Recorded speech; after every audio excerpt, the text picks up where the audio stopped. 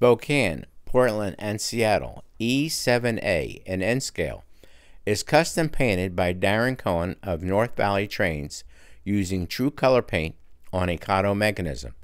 We are grateful that Darren has allowed us to film this locomotive before being sent out. This version of the SP&S is called the Broadband Scheme and was the last scheme employed by them prior to the merger into the Burlington Northern with several other railroads. Darren uses Tru-Color paint for all of his projects due to their accuracy and ease of use.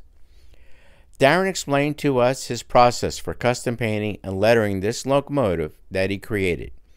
The following steps apply to this project only. Other locomotives, scales, and equipment types vary in their handling for custom painting work. These are his instructions. Step 1. Remove the couplers and then the shell from the chassis. Step 2. Take off any parts attached to the shell plus the glass from the interior.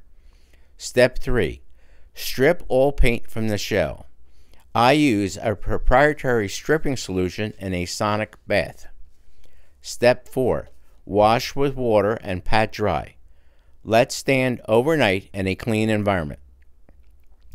Step 5. Since this locomotive was stripped of the factory paint, I spray TCP 256 light primer over the entire locomotive shell using a Vega 2000 siphon feed airbrush.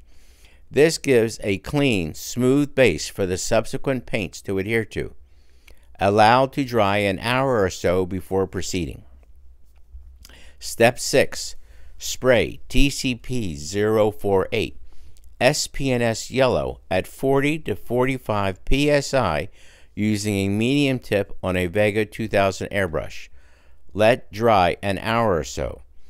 I personally use a higher pressure as I feel the higher pressure gives me better control of the spray pattern being delivered to the model. Step 7. Using TCP 900 masking paper, I place the correct width of the paper to create the broadband on both sides of the shell. I use a plastic burnisher to secure the masking paper to ensure a sharp demarcation of the colors. Step 8. I then spray TCP 047 SP&S green on the entire shell, making sure to do all sides and ends. Set aside to dry for an hour or so.